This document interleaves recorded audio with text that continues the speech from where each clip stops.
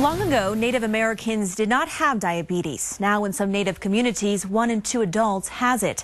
A longtime Native American leader and his group are trying to change that and made a stop at La Placita Institute in the South Valley to tell us about their journey.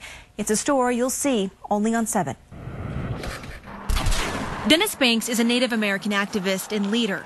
He co-founded the American Indian Movement and took part in the occupation of Alcatraz Island and the Trail of Broken Treaties, 2 events that brought attention to Native issues.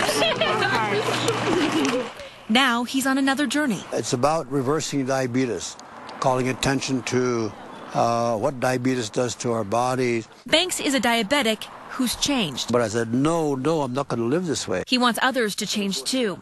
According to the U.S. Department of Health, Native Americans are twice as likely to get diabetes compared to non-Hispanic whites. There's been a 68% increase in diabetes from 1994 to 2004 among Native youth. 95% of Native Americans who have diabetes have type 2, and 30% of this population has pre-diabetes.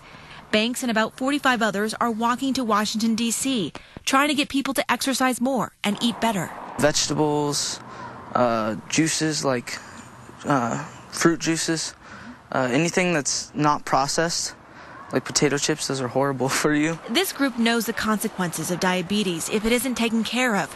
And that's what their steps are trying to prevent. And it's really sad to know that the people on my reservation have diabetes, and they're getting amputated, and their legs getting cut off, and fingers and toes. It's really sad.